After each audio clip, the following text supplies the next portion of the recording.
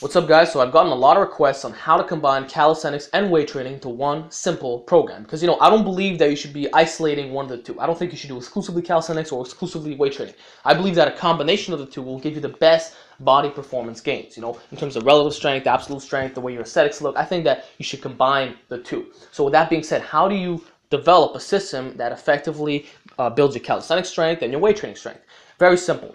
The first thing you have to do is identify which weaknesses will likely occur from doing calisthenics. Now, in the past videos that I've made about it, I've already identified these areas. This would be the posterior chain, possibly the upper back, side delt, and upper chest, and then also the rotator cuff and rear delt. So 5 key areas, that's what we have to target, right?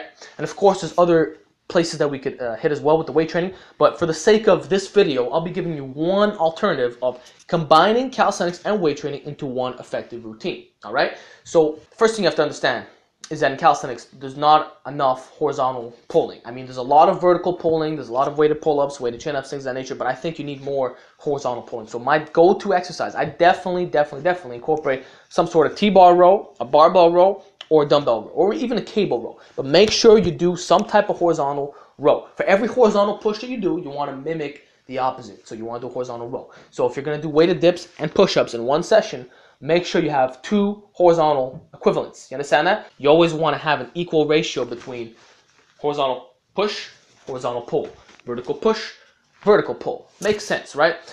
So I definitely think that you should be doing some sort of row, because otherwise you're really limiting your upper back gains and your overall posture. Because like I've said in my past videos, lots of guys do calisthenics, they're hunched over. My buddy sent me a picture the other day of a dude who does calisthenics, right? His posture was like this. It was so bad I couldn't help but laugh. I was laughing my fucking ass off because he looked ridiculous, honestly. So doing the horizontal pulls is going to fix that.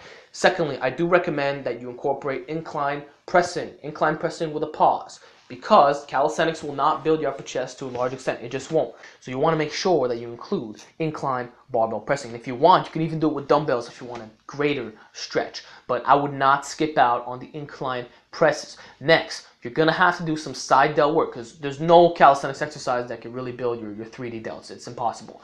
So get yourself a pair of dumbbells at Walmart. It's going to cost you $10, and do yourself some side raises, okay? You can even do crucifix holds if you want to go that route. Or if you have a band, you could do band side raises, but I would definitely not skip out on the side raises. Next up, you got to do some band face pulls. Band face pulls are extremely important for your shoulder health, rear delts, all that type of stuff. So get yourself a pair of bands. They're $10, or find something that you could use. Pull it to the forehead or the nose or the chin or the neck, wherever the fuck you want to pull it to, and that's gonna effectively build that region. Right? Then another area that you're going to have to hit is the posterior chain. I'm sorry, calisthenics, the legs.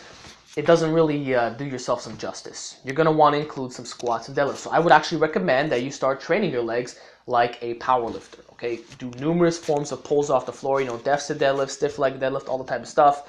For squats, a combination of zerker, front squat, back squat. Hit your legs like a power lifter. So think of it like this, right? The upper body is primarily weighted calisthenics. So simple, weighted chin-ups, weighted dips, all the type of stuff. And then for accessory work, it's not accessory calisthenics, it's accessory weight training in the gym. So instead of doing an inverted row, you do a barbell row, for instance, okay? All the areas that calisthenics fails to target, you're hitting that with the weight training accessories, all the little muscle groups, right?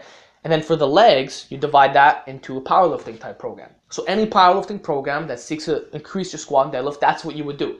And also, when you have all this combined, it creates like the ultimate splashover effect. All the muscle groups that I described that are typically lagging calisthenics, that will no longer be an issue, because if you get your deadlift up, right, in a combination with the weighted chin-ups and the rows and the band face pulls, your upper back's going to be solid. You're not going to have a lagging back like ever. It's going to be really fucking good.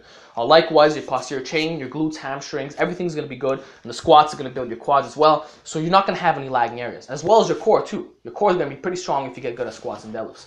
And then for the delts, you do the incline pressing. That's going to further develop your delts. It's going to develop your upper chest. The side raises are going to build your 3D delts. And yeah, the combination of all those things, you should develop a really, really solid physique. You shouldn't need anything else. I think that if you program it that way, you're going to develop a pretty solid physique. So I hope this video has been of good use to you. That's how you combine calisthenics and weight training into one.